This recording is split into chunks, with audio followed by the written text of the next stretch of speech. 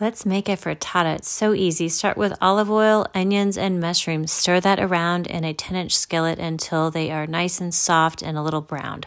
Then we'll add baby spinach. Toss that around until it is nice and wilted. Next, we'll add a mixture of about 8 eggs and a half cup, half and half with salt and pepper. Stir that around, get it all set up. Next, we'll add our cheese, grated cheese, top that. Then we'll bake it at 350 for about 12 minutes. And that is done. It is ready to serve. Makes a great quick lunch, last minute dinner, whatever you need. I hope you get to try this one. Let me know.